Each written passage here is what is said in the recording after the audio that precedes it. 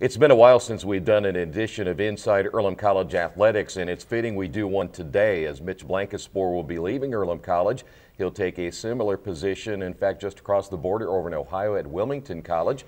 I want to talk a little bit about where certainly this program has gone over the last 2.5 years that Mitch has been here, and I know he's looking forward to his new adventure as well. You know, I kind of thought about this on the way over here today, 2.5 years, and I look at all the things that have really transpired in your department in 2.5 years. It's come a long way in that time. Yeah, it has, definitely, Troy. First, I want to say thanks to you. You know, we partner a lot together. For those of you who may not know, Troy gives myself and my office a lot of shout out, but we partner a lot. My job is easier because of you, and your job is easier because of me. That's I would right. like to think, at least. Yeah. So thank you for that. I'd also like to tell people this is not an easy decision. It's just one that is better for me and my family at this time. You bet. So yeah, like you said, I'll be going over to Wilmington. I will not be a stranger. Obviously started the Quaker Bowl rivalry this year. It's kind of ironic that a couple months later I'll end up on the other side. But I won't be a stranger. Sure, we'll see you around. But getting to some of the things that we've done, that my office has really tried to do. Like you said, 2.5 years. I got here in July of 2015 and really did a completely, rebrand. We have a brand new website and brand new fonts, and logo change is still underway. Hopefully that'll get here there at some point. We got rid of the cursive EC in the baseball stadium, and really just sort of got the office up to industry standard, social media and graphically and things like that.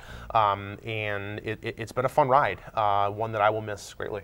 Well, I'll tell you what, and you're right, and it's something that really had to be done if you want to keep up with everybody else. So that it's kind of the way things are in sports these days, but it was needed too. I mean, something needed to be done in that area. Yeah, definitely. And I think the sports information or the athletic communications is sort of the new term. Yeah. That'll be my term at Wilmington, the Director of Athletic Communications. But it's really evolved. 10 years ago, it was a lot more about making sure you have stats and making sure you update a website. And even 10 years prior to that, my boss, I went to Calvin College School up in Michigan, and he remembers faxing box scores into the paper, which I'm sure you remember as a radio person. So the industry has changed a lot now, and really, the thing that makes it hard on people like us is, especially at this level, is we have to do everything.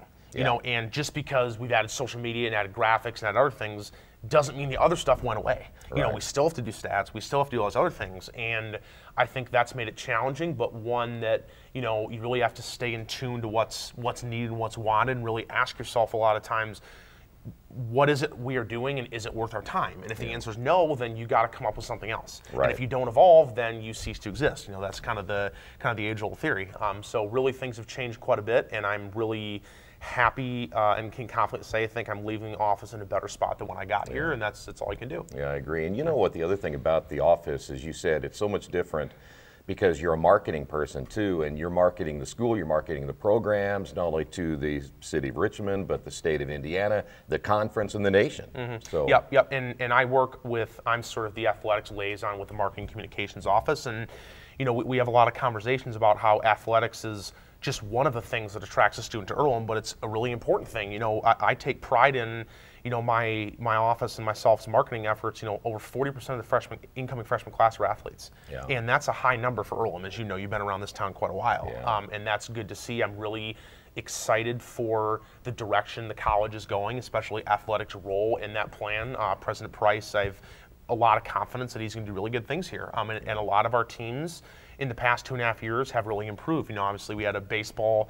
team win a conference and win an NCAA tournament game for the first time ever, but even this fall, we talked about we've had a lot of programs that are making strides, and that's really exciting to see. We know not only the strides in the winning side, but you look at the facilities, everything is pretty much complete now, I would say, correct? Yeah, definitely. There's been a lot of facility upgrades. I've been really blessed to work in a lot of awesome facilities. I know you and I would have to, we could share stories over an alcoholic drink or two about the soccer stadium situation. We had to pack up cameras in rain and run over monsoons full of water in that field, and that was all taken care of within a Matt like Messer Stadium, which has been really brilliant.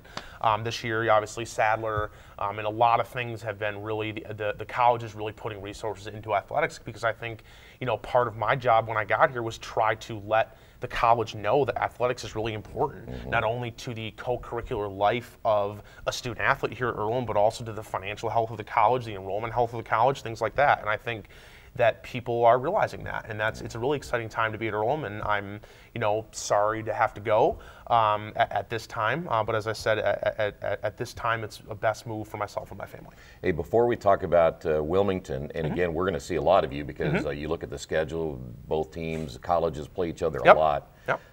Your relationship also with coaches, with athletes, you cross paths in so many different ways because you're not just promoting the sport, you're promoting those athletes too. Yeah, and the program and the coach as well. I've made a lot of relationships at Earlham, and a lot of people I'm going to miss working with. Yourself on a daily basis, and our coaching staff, our administration, the marketing office, and alumni relations, and really everybody. I mean, Earlham has been one of the things that makes this campus special is, the people. And I think anyone would tell you that, but especially here, given it's, very non-hierarchical. One of the Quaker traditions is everyone, call everyone by their first name. So it's not President Price, it's Alan, or it's not, Director of Athletics Mike Burgum, it's Mike. And I think that's been a really special thing for me as someone. I really thank the college for giving, myself as a young professional still, but even a couple years ago more so, a chance to run an office. And that was really a valuable experience for me, but it wouldn't be, my experience here would not be as memorable for me if it weren't for the people.